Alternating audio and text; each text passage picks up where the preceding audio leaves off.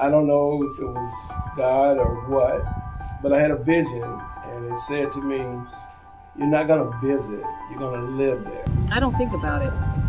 I don't think about racism or wear it on my sleeve like I did when I was in the U.S. What did they teach you about Africa? That was we saw on television, they never see how important it was. The indoctrination in the U.S. is so thick and so deep that it's hard for people to come out of that nightmare that they're in. Show it. Show South Africa. Show life here.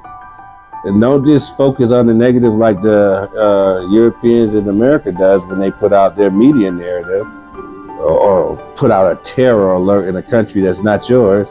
No, show it. Show your life here. Show how life is here.